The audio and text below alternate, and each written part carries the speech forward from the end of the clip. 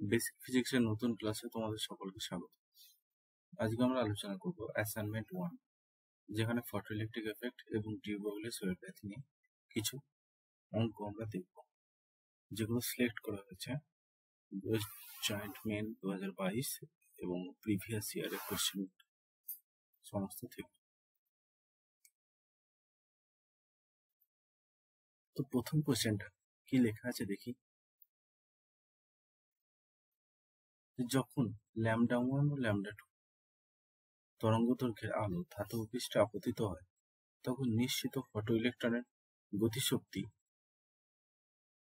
Kmax যথাক্রমে K1 ও K2। এখন যদি λ1 = 3λ2 হয়, তবে K1 ও K2 এর মধ্যে সম্পর্ক স্থাপন করব। ঠিক আছে, দেখা যাক এই সামসটা কিভাবে করবো আমরা। তাহলে আমরা ফটোইলেকট্রিক এফেক্টে আইনস্টাইনের সমীকরণ আমরা কি জানি, যে E equal to কি হয়, সেটাই হয় hc বাই ল্যামডা, এবং এইটা ইকুয়াল টু কি কাজে লাগে, ধাতুর কার্য অপেক্ষক plus half M V square, অর্থাৎ ইলেকট্রনের গতিশক্তিতে কাজে লাগছে। তো এখন প্রথম ক্ষেত্রে দেওয়া আছে যে λ1 অর্থাৎ hc by λ1 equal to 5 plus এক্ষেত্রে দেওয়া আছে K1, এবং দ্বিতীয় ক্ষেত্রে দেওয়া আছে কি, যে hc বাই λ2 ইকুয়াল টু হচ্ছে 5 প্লাস K2।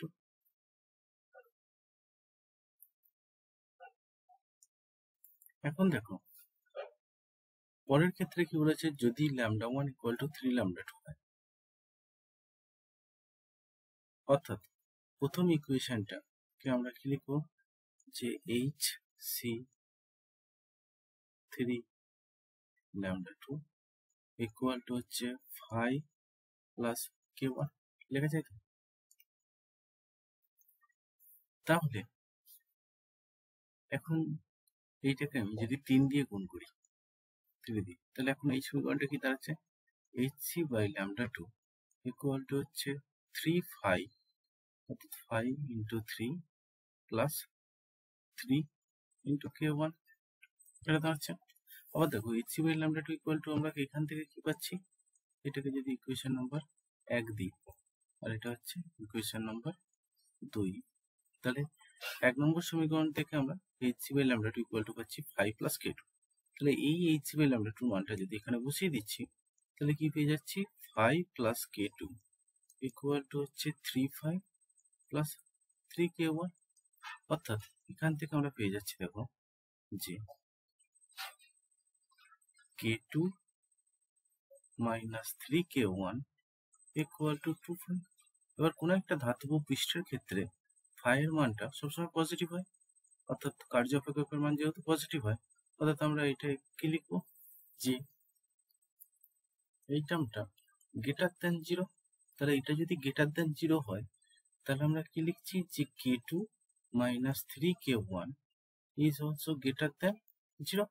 তাহলে K2 গ্রেটার দেন 3K1, এটা হয়ে যাচ্ছে আমাদের নির্ণয় সম্পর্ক। বোঝা গেছে? তাহলে এবার দেখা যাক দ্বিতীয় কোশ্চেন কি দিয়েছে। এই কোশ্চেনটা এসেছিল তোমাদের জয়েন্ট মেন 2022-এ 28 তারিখের কোশ্চেন, 28শে জুন। তাহলে এবার আমরা আসছি দ্বিতীয় কোশ্চেন। প্রথম কোশ্চেনটা হয়ে গেল, দ্বিতীয়টা হচ্ছে 28 তারিখেরই কোশ্চেন, এটা প্রথমের দিকে।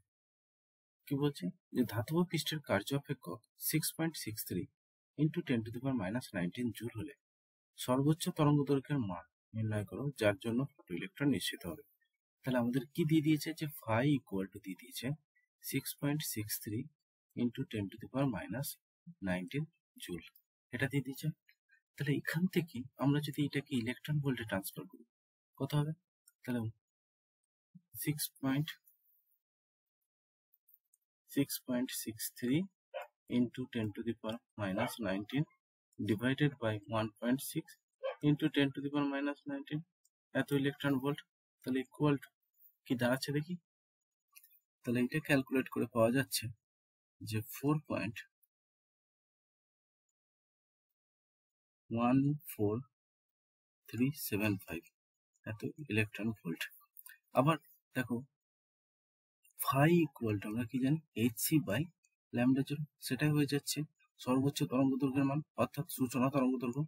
তাহলে ল্যামডা জিরো যদি আমরা ন্যানোমিটারে বের করতে হয় তাহলে সেইটা ইকুয়াল টু কি হয় যে 1242 বাই ই এর মান, ফাইয়ের মানটা, তাহলে ফাইয়ের মানটা যদি বসায় তাহলে ল্যামডা জিরো ইকুয়াল টু আসছে কি 1242 বাই 4.14375 এটা। অর্থাৎ এই অ্যান্সারটা কত আসছে দেখি।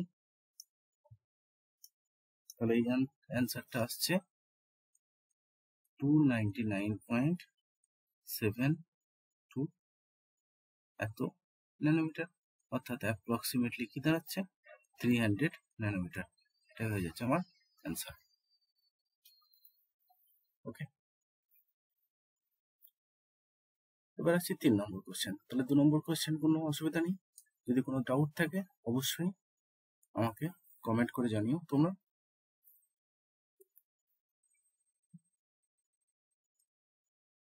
এবং পরবর্তী যে লাইভ ক্লাস হবে আমাদেরকে, সেই লাইভ ক্লাসে তোমরা কোশ্চেন জিজ্ঞেস করতে পারো। তো দেখি 3 নম্বর কোশ্চেনটা তাহলে কি দিয়েছে।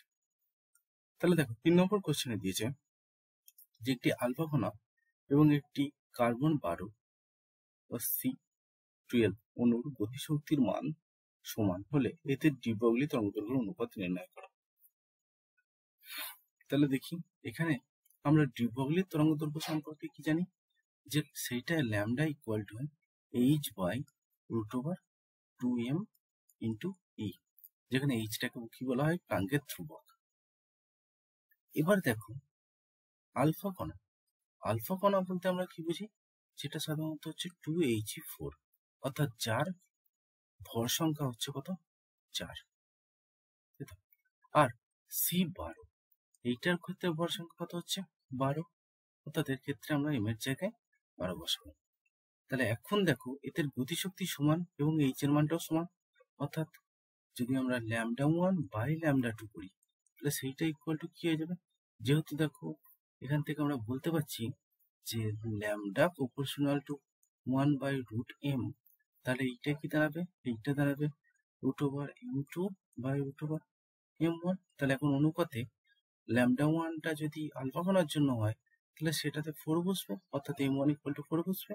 আর λ2টা যদি কার্বন 12 জন্য হয় তাহলে সেক্ষেত্রে 12 বসবে, অর্থাৎ কি দাঁড়াচ্ছে √12/4 ইকুয়াল টু কি দাঁড়াচ্ছে √3। অর্থাৎ এদের যে অনুপাতটা হবে এই অনুপাতটা কত হচ্ছে, অর্থাৎ λ1 ইসটু λ2 এইটা ইকুয়াল টু হয়ে যাচ্ছে √3:1। এটা হয়ে যাচ্ছে আমার অ্যান্সার। ওকে, তাহলে আমাদের 3 নম্বর কোশ্চেনটাও সলিউশন আমরা করে ফেললাম। এই কোশ্চেনটাও এবারে 2022-এরই জয়েন্টে এসছে। এর পরবর্তী কোশ্চেন নিয়ে আমরা আলোচনা করি। ওকে, তাহলে বোর্ডটা মুছে দিলাম। এবার দেখি পরের কোশ্চেন। 4 নম্বর কোশ্চেনে কি বলছে। 4 নম্বর কোশ্চেন বলছে 3.2 ইলেকট্রন ভোল্ট এবং 1.4 ইলেকট্রন ভোল্ট শক্তির ফোটন দ্বারা 0.8 ইলেকট্রন ভোল্ট কার্য অপেক্ষকের একটি ধাতব পৃষ্ঠে ফেলা হলো। নিশ্চিত ইলেকট্রনের গতিশক্তির অনুপাত কত হবে। তাহলে আমাদের প্রথমেই বলো আইনস্টাইনের সমীকরণ আমরা কি জানি যে E ইকুয়াল টু হয় 5 plus half M V square, তাই তো। তাহলে এখন হাফ এম ভি স্কোয়ার সমান কি পাচ্ছি, হাফ এম ভি স্কোয়ার সমান পেয়ে যাচ্ছি E মাইনাস 5।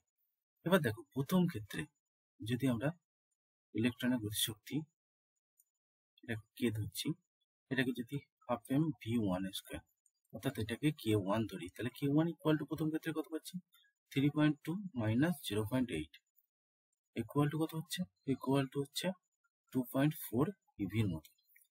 এবং দ্বিতীয় ক্ষেত্রে যদি k2 হয় তাহলে k2 ইকুয়াল টু কত হচ্ছে 1.4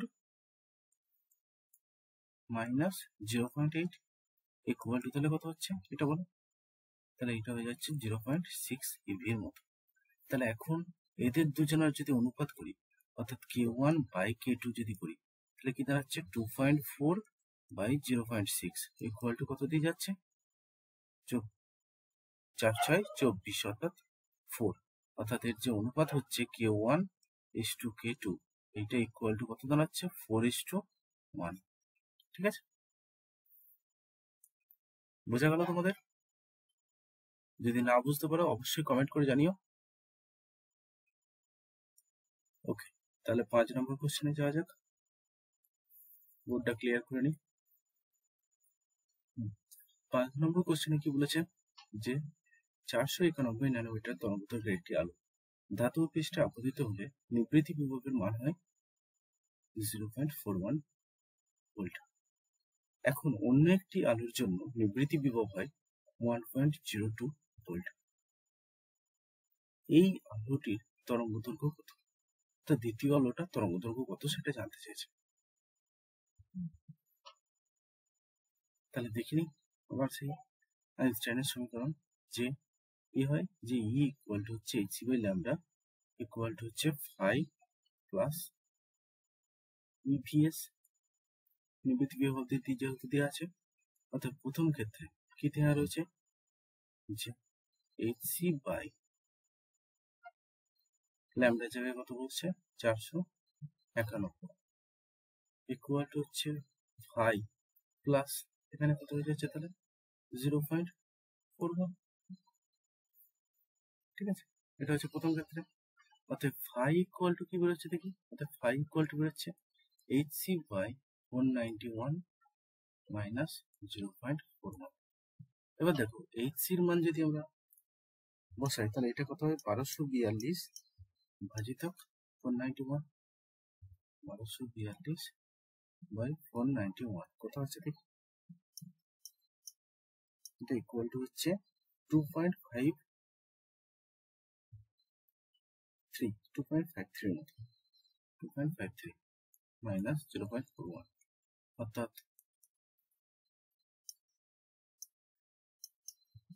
এটা অ্যাপ্রক্সিমেটলি আসছে যে 2.12 এত ইভির মতো।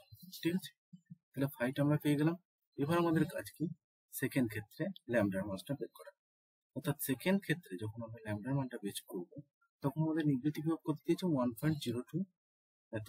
তাহলে অর্থাৎ এইচসি বাই ল্যামডা, ল্যামডার মানটা অবশ্যই ন্যানোমিটারে বের করবো, ইকুয়াল টু হচ্ছে 5, এখানে কত দিয়েছে 2.12 প্লাস 1.02, কারণ এই ক্ষেত্রে নিবৃত্তি বিভব দিয়েছে 1.02 ভোল্ট। অতএব কত দাঁড়াচ্ছে এটা, এটা হয়ে যাচ্ছে 3.14 এত ইভি। অতএব ল্যামডা ইকুয়াল টু কত হয়ে যাচ্ছে 1242 বাই 3.14। তাহলে দেখি 1242 বাই 3.14, তাহলে এটার মান আসছে যে 395.5 এত ন্যানোমিটার। তাহলে এই মানটা আমাদের হচ্ছে এই আলোটার তরঙ্গদৈর্ঘ্যের মান বেরোলো। ওকে, বুঝতে পারলে আশা করছি। না বুঝতে পারলে অবশ্যই কমেন্ট করে জানিও, এবং আমাদের ভিডিওটা কেমন লাগছে তোমরা বলো, এবং কোনখানে কোথায় কোথায় কারেকশন করা দরকার সেগুলো একটু জানিও। ওকে, তাহলে 5 নম্বরটা হয়ে গেল। এবার আসছি 6 নম্বরে। 6 নম্বর কোশ্চেন দেখি। ওকে, 6 নম্বর কোশ্চেনটি কি বলেছে দেখি। বলেছে ল্যামডা তরঙ্গদৈর্ঘ্যে কোনো আলোক রশ্মি দ্বারা একটি ধাতব তলকে আলোকিত করলে নিবৃত্তি বিভব হয় v0, এবং ওই একই তলকে 2 ল্যামডা তরঙ্গদৈর্ঘ্যের আলোক রশ্মি দ্বারা আলোকিত করলে নিবৃত্তি বিভব হয় v0/4। বায়ুতে আলোর বেগ c হলে আলোক তড়িৎ নিঃসরণের সূচনা কম্পাঙ্ক নির্ণয় করো। তাহলে এটা কিভাবে করবো দেখি। তাহলে আমাদের সেই একই ফর্মুলা, যে hc by lambda equal to হচ্ছে 5 প্লাস EVS। তাহলে প্রথম ক্ষেত্রে দিয়েছে VS এর জায়গায় V0, এটা হচ্ছে প্রথম ক্ষেত্রে। আর সেকেন্ড ক্ষেত্রে এই মানটা কি দিয়েছে, যে যখন এটা hc বাই 2 ল্যামডা হচ্ছে তখন এটা হয়ে যাচ্ছে 5 প্লাস EV0/4।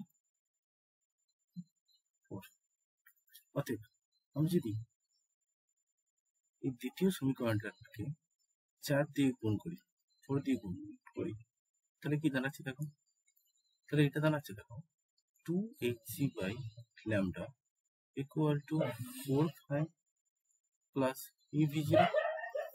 ঠিক আছে, তাহলে দেখি এখন, তাহলে এবার প্রথম সমীকরণটাকে আবার লিখছি, তাহলে হচ্ছে hc by lambda equal to হচ্ছে 5 প্লাস ইভি0। তাহলে দেখো দ্বিতীয় সমীকরণটা থেকে প্রথমটাকে বিয়োগ যদি আমরা করি, তাহলে কি দাঁড়াচ্ছে, তাহলে প্রথমটা দেখো hc বাই ল্যামডা হয়ে যাচ্ছে ইকুয়াল টু হচ্ছে 3 ইভি0 কেটে যাচ্ছে। অতএব আবার দেখো আমাদের সূচনা কম্পাঙ্ক দিয়েছে, জানতে চাইছে তাই তো, তাহলে সূচনা কম্পাঙ্ক অর্থাৎ ফাই ইকুয়াল টু আমরা কি জানি 3h নিউ নট, যদি সূচনা কম্পাঙ্ক নিউ নট হয়, অতএব নিউ নট ইকুয়াল টু কি দাঁড়াচ্ছে, নিউ নট ইকুয়াল টু দেখো h বোথ সাইডে কেটে যাচ্ছে, অর্থাৎ c বাই 3 ল্যামডা, এটা হয়ে যাচ্ছে নিউ নটের নট। বুঝা গেল? তাহলে বুঝতে না পারলে অবশ্যই আমাকে জানিও, ঠিক আছে? তাহলে এটা হয়ে গেল আমাদের 6 নম্বর কোশ্চেনটা কমপ্লিট। বোর্ডটা ক্লিয়ার করে নিই এবার।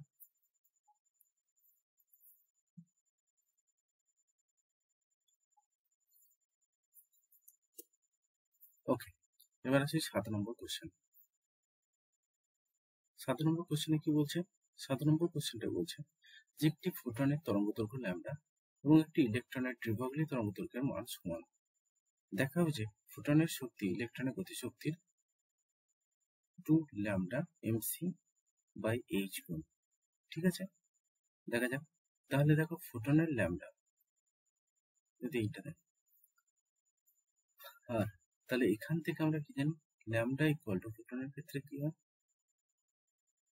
এর ক্ষেত্রে এটা ইকুয়াল টু হচ্ছে এইচসি বাই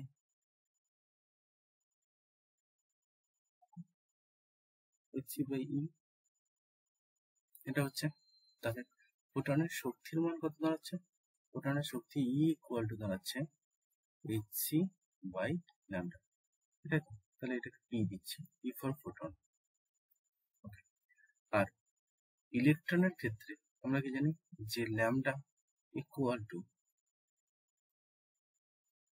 কি হয়, H by root over 2m ই, এটা দিচ্ছি ইলেকট্রনের জন্য, স্মল ইটা সাফিক্স দিচ্ছি, এটা ইলেকট্রনকে বোঝানোর জন্য। তাহলে এখান থেকে আমরা যদি বের করতে চাই, তাহলে দেখো এর মান তাহলে ইকুয়াল টু কত হচ্ছে H square by 2m lambda square, এটা বেরোচ্ছে। এখন কি বলেছে যে ফোটনের শক্তি ইলেকট্রনের গতিশক্তির এত গুণ, অর্থাৎ ফোটনের শক্তি মানে ইভি বাই ই যদি করি, তাহলে কি দাঁড়াচ্ছে দেখো তো HC by lambda by H square by 2m lambda square. তাহলে দেখো একটা এইচ বাই ল্যামডা কেটে যাচ্ছে, তাহলে সি উপরে থাকছে, আর এখানে নিচের যে 2mটা এটাও উপরে উঠে যাচ্ছে, অর্থাৎ 2mটা উপরে চলে গেল। আর নিচে দেখো একটা উপরে রয়েছে, এখানে এইচ পড়ে রয়েছে,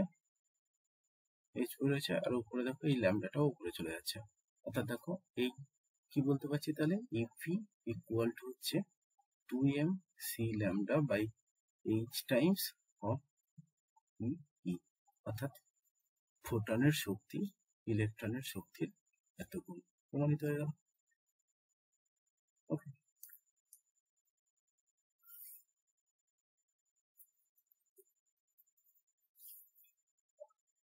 তোমাদের এরকম যদি কোনো কোশ্চেনে ডাউট থাকে অবশ্যই তোমরা আমাদের চ্যানেলে কমেন্ট করে জানিও, এবং তাছাড়াও আমাদের একটা হোয়াটসঅ্যাপ গ্রুপ আছে, সেই হোয়াটসঅ্যাপ গ্রুপের লিঙ্ক আমরা চ্যানেলে দিয়ে দেবো এখানে ডেসক্রিপশন বক্সে, যেটার নাম হচ্ছে অ্যাডভান্স ফিজিক্স। সেখানে তোমাদের যত ডাউট আছে সেখানে তোমরা পোস্ট করতে পারো, আর আমরা সলভ করে তোমাদেরকে দেবো। ওকে, তাহলে এবার দেখি 8 নম্বর কোশ্চেন। 8 নম্বর কোশ্চেনটা কি বলছে যে নিউ1 কম্পাঙ্কের আলো আপাতিত হলে নিবৃত্তি প্রভাব v1 হয়, আর নিউ2 কম্পাঙ্কের আলো আপাতিত হলে নিবৃত্তি প্রভাব v2 হয়। তাহলে নিউ1 আর নিউ2 এর মধ্যে সম্পর্ক কি, তাহলে দেখে নি। আমরা কি জানি যে E equal to H new, তাহলে প্রথম ক্ষেত্রে নিউ ওয়ান ইকুয়াল টু হয়ে যাচ্ছে 5 মানে কার্যক একক প্লাস EV1 প্রথম ক্ষেত্রে। তাহলে আর দ্বিতীয় ক্ষেত্রে কি পাচ্ছি, H new two equal to হচ্ছে 5 প্লাস EV2। তাহলে প্রথম ক্ষেত্র থেকে আমি যদি 5 এর মানটা বের করি, তাহলে প্রথম থেকে আমরা 5 ইকুয়াল টু কত পাচ্ছি, তাহলে 5 ইকুয়াল টু পাচ্ছি H new one minus EV1, এটা পাচ্ছি। এই মানটাকে আমি এখানে বসাচ্ছি, এই মানটাকে আমি এখানে বসিয়ে দিচ্ছি। তাই যদি বসিয়ে দিই তাহলে কি দাঁড়াচ্ছে, H new two equal to হচ্ছে H new one minus EV1 plus EV2, অর্থাৎ এখান থেকে আমরা পেয়ে যাচ্ছি H new one minus plus E যদি কমন নিই তাহলে V2 মাইনাস V1, অতএব নিউ টু ইকুয়াল টু কি দাঁড়াচ্ছে, new one into E by H, এই যদি ভাগ করে দিচ্ছি V2 মাইনাস V1। তাহলে এটা দেখো নিউ ওয়ান আর নিউ টুর মধ্যে সম্পর্ক পেয়ে গেল। ওকে, তাহলে কত সহজে হয়ে যাচ্ছে কোশ্চেনগুলো, যেগুলো খুবই এফেক্টিভ জয়েন্ট এবং নিটের জন্য। তো তোমরা এগুলো দেখে রাখবে। এবার আসছি 9 নম্বর কোশ্চেন। কি বলছে, নিউ কম্পাঙ্কের একটি আলো ধাতব পৃষ্ঠে আপতিত হলে নিবৃত্তি বিভব হয় V0, আর ওই একই ধাতব পৃষ্ঠে নিউ বাই 2 কম্পাঙ্কের আলো আপতিত হলে নিবৃত্তি বিভব V0/4 হয়। সূচনা কম্পাঙ্কের মান কত হবে, তাই তো?